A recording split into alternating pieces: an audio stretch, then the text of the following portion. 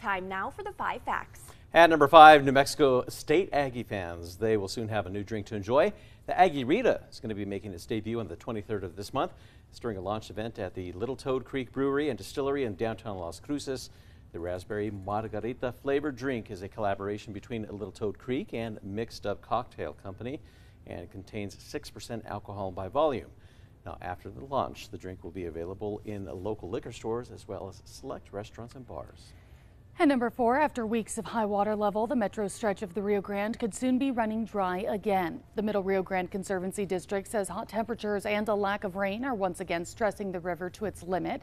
Because of that heat, the district used stored water from the San Juan Chama project a month earlier than they expected. They expect the river to go dry as soon as next week. Once the river dries, it will affect roughly 60,000 acres of agricultural land near Albuquerque. And at number 3, unfortunately, drier weather is on the way this weekend. We still have the chance for a few isolated mountain storms across far western New Mexico, while the rest of us sees plenty of sunshine, warming temperatures. Those warm temperatures will continue at least throughout the rest of the weekend. And number 2, state prosecutors are pushing to keep the Cuesta teen they say shot and killed his friend behind bars.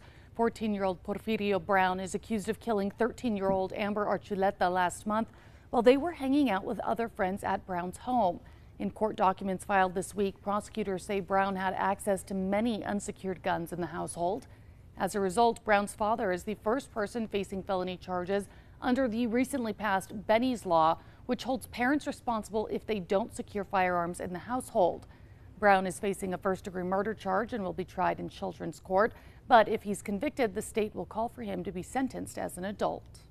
And at number 1, Albuquerque parents, they are frustrated this morning, saying that pickup and drop-off times have become a nightmare since APS changed their school start and end times.